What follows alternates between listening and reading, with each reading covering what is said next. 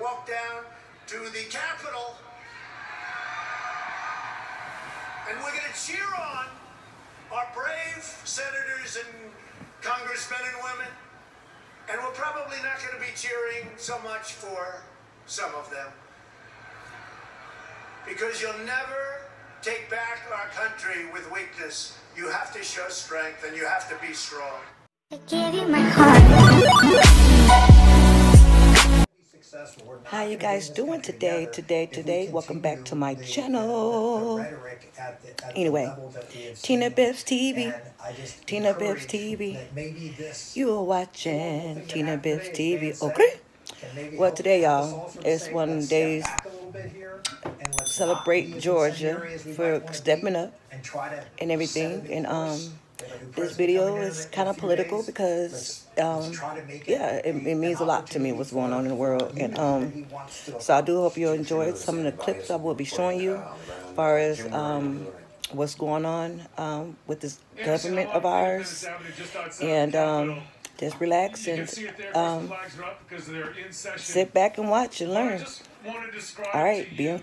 From the state that has annexed to it a certificate from an authority of that state purporting to appoint or ascertain electors.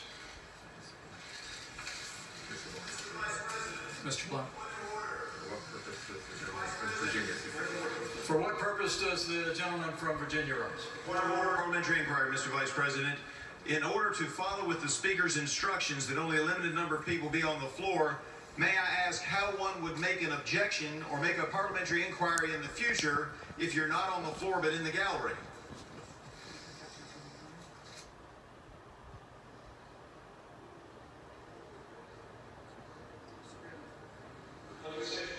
Title III of the United States Code, debate is not permitted in the joint session. The parliamentary inquiry, Mr. Vice President. I am not attempting to debate. I'm not attempting to debate. I'm trying to find out how a parliamentary inquiry or a parliamentary point of order would be made in following with the Speaker's request that most of us not be on the floor. How do you make one of those points of order when you don't know what's going to happen later? Respectfully. Yes, sir. The gentleman's parliamentary inquiry constitutes debate, which is not permitted in the joint session under Section 18 of Title III United States Code. For that, Mr. Blunt.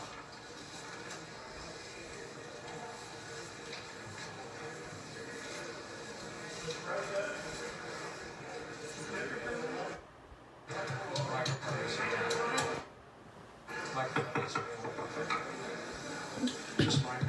Yeah. Is my statement out? Yes, sir, it is. Thank you.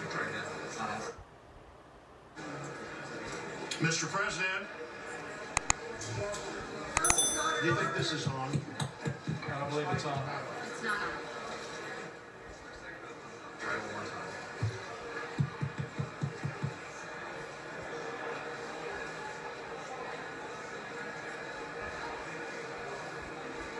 They're having technical difficulties.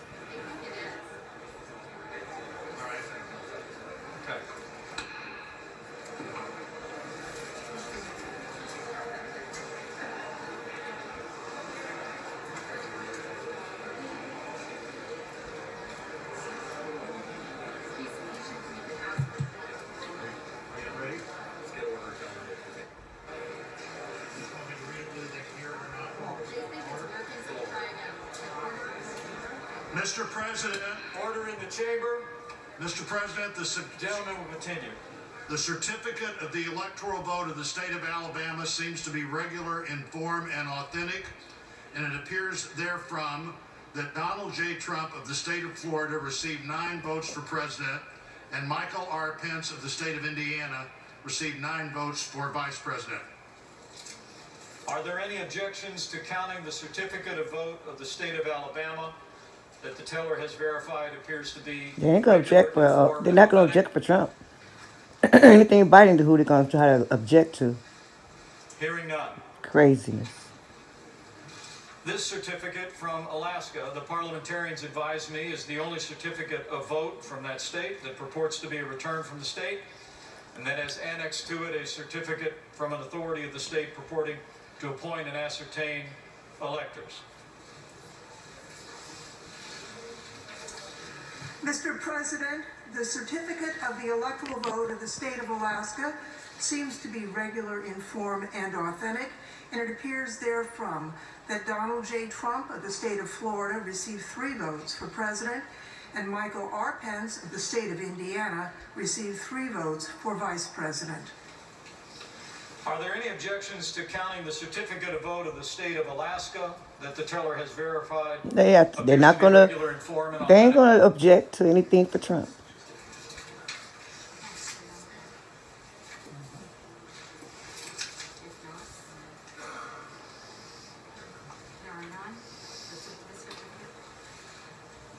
Hearing none, this certificate from Arizona, the parliamentarians advise me, is the only certificate of vote that the state purports to be a return from the state, and that has annexed to it a certificate from an authority of that state purporting to appoint or ascertain electors.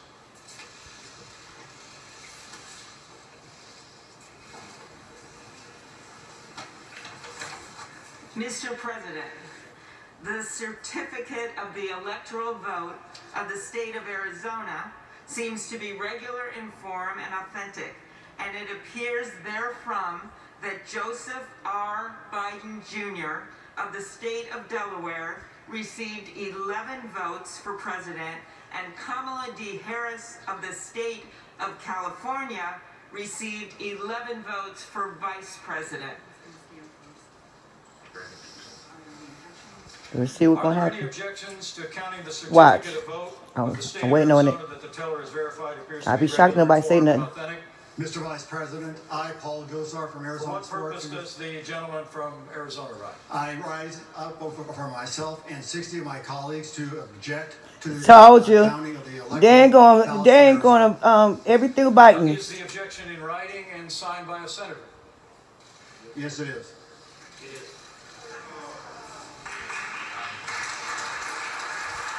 Told you, anything going to be up for Biden.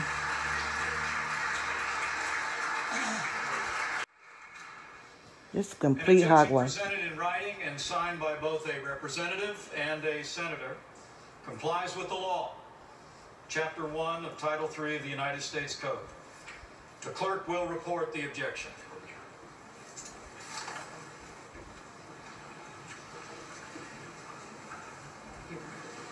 Anything Biden, that's who we're going to be objecting.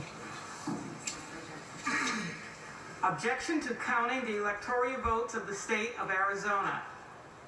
We, a member of the House of Representatives and a United States Senator, object to the counting of the electoral votes of the state of Arizona on the ground that they were not, under all of the known circumstances, regularly given.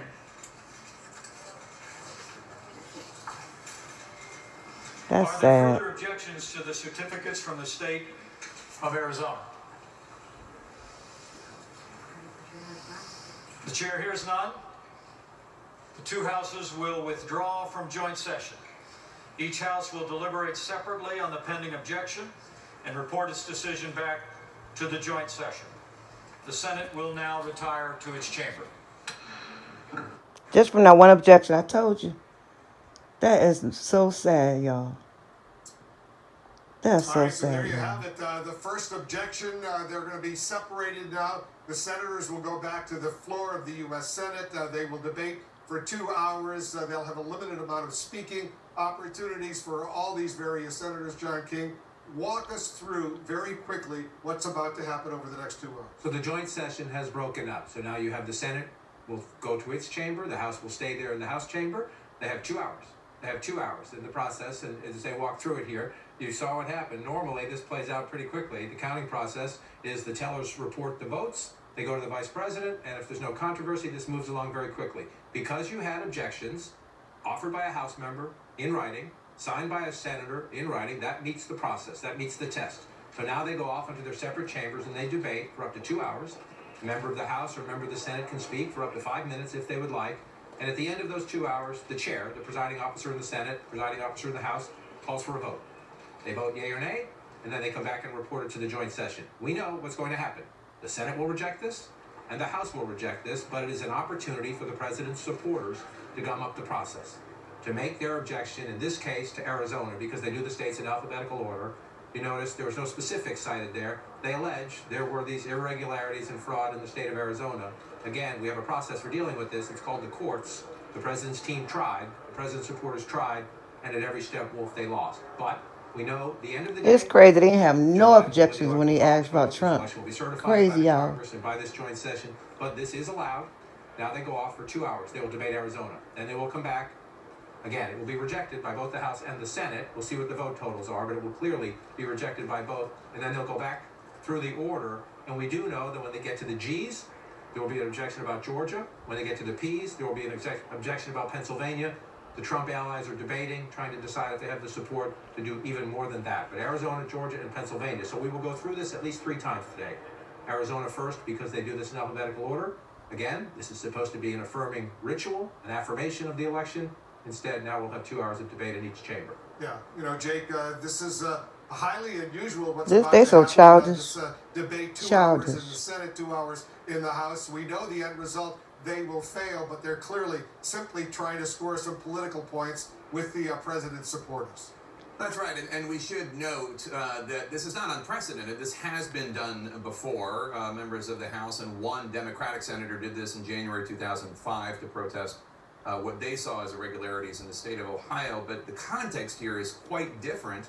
Back then, the losing candidate, Democratic Senator John Kerry, distanced himself from the process and distanced himself from the objection.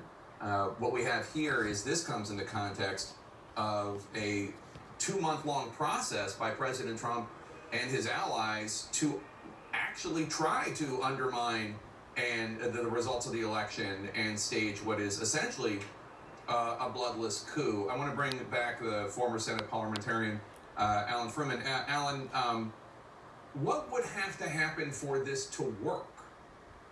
Encouraged his loyal base to fight to overturn the result of this bitterly contested election. We're going to walk down to the Capitol and we're going to cheer on our brave senators and congressmen and women. And we're probably not going to be cheering so much for some of them, because you'll never take back our country with weakness. You have to show strength and you have to be strong. Many of his supporters needing little encouragement to join the fight. We're here to support, you know, if violence happens, like it happens, but we're not going to start it. You know, we're just like here to defend ourselves. With blood. Yeah. Sorry, say that again. I'm a Mexican immigrant. I support Trump. Freedom is paid for with blood, and tyranny always masquerades itself as safety and security, and that's what we're fighting against right now. Outside the Capitol, the outer ring of security had been breached. The crowds had taken Donald Trump at his word, and they were taking the fight to the heart of American democracy. They were literally banging on the doors of Congress. And then some Trump supporters managed to get inside. They were armed and wandering the Capitol building. There were tense and violent scenes with police who'll have never dealt with anything like this.